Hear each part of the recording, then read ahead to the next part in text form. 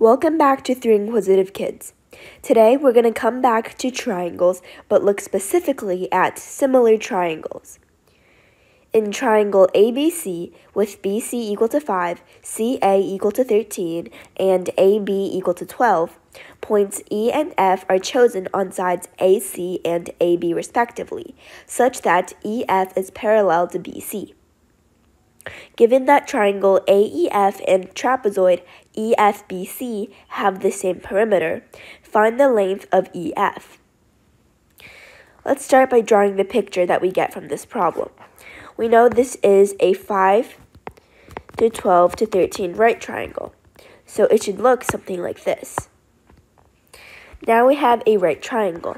We also know we have to take E and F, so let's just put it here. E and F, and these two sides are parallel.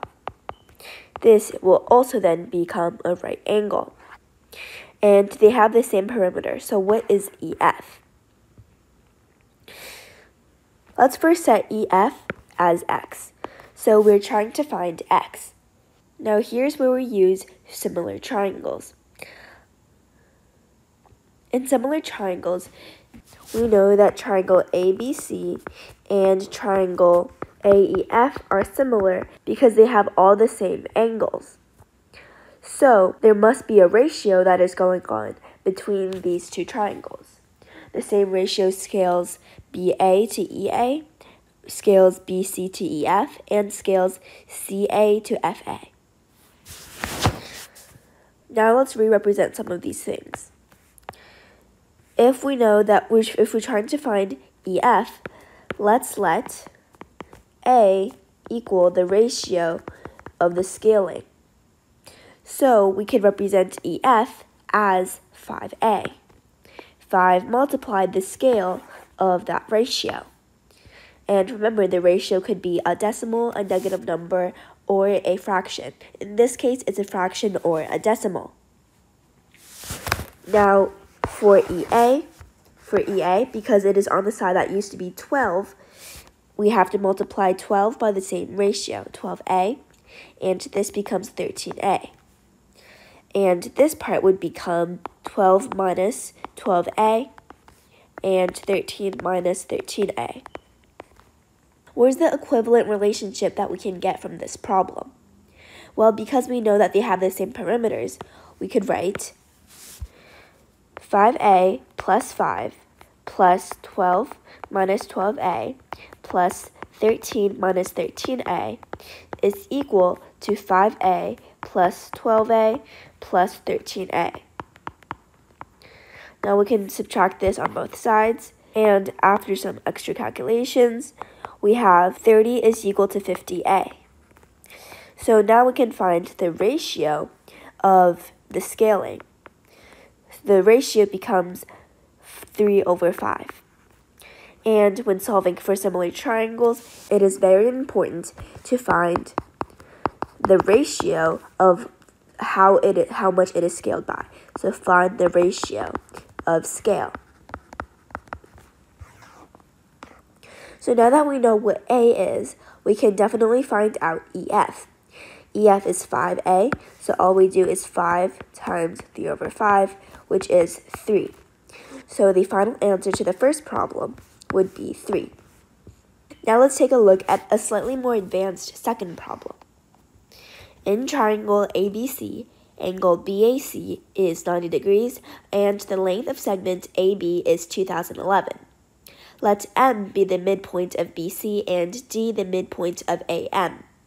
Let E be the point on segment AB such that EM is parallel to CD. What is the length of segment BE? Let's go back and reread the problem. BAC is 90 degrees, and the length of segment AB is 2011. M is the midpoint of BC. So if BC was here, then this would be X, and this would be D is the midpoint of AM. Now, as you can see, we know some ratios now. E is the point on segments AB, such that EM is parallel to CD. So EM and CD are parallel. What is the length of segment BE? We're trying to find this length over here. Diving into the problem, let's try to find pairs of similar triangles. And as you observe, you'll quickly find one pair. And that is triangle ADF and triangle AME. As you can see, EM is parallel to CD. Therefore, they have the same two base angles. They also share this one angle and this top angle as well. So because of this, we know that triangle ADF is similar to triangle AME. And because AD and DM are the same, let's first call it A. And because AD and DM are the same, it means that DF, let's call it A, will be exactly 1/2 of ME, which is 2A. AF and FE would also be both B and B. So this is what we know from observing this pair of similar triangles. As you can see, we do know lots of ratios and relationships, but we don't actually know the actual value of this yet. Now let's see if we can find any other equivalent triangles. So let's first erase this and think about it. Now if we switch our perspective, we will see that there is another pair of similar triangles. Triangle BME and a triangle BCF. As you can see, because EM and CF are parallel, we know that these two angles are the same. They share these two angles as well, and they also have this angle in common. So triangles BCF is similar to triangle BME. As you can see here, BM and CM are the same, which means that triangle BCF is exactly 2 times that of the smaller triangle BME, and the scale factor is times 2. Everything is times 2. So because this side length we know is already 2A, then that means CF would be 4A. But we already know one section of 4A, which is A. So this remaining part must be 3A. Also, because all side lengths are increasing by a scale factor of 1, because with a scale factor of 1, it means that FE and EB must equal each other, so EB must equal B as well.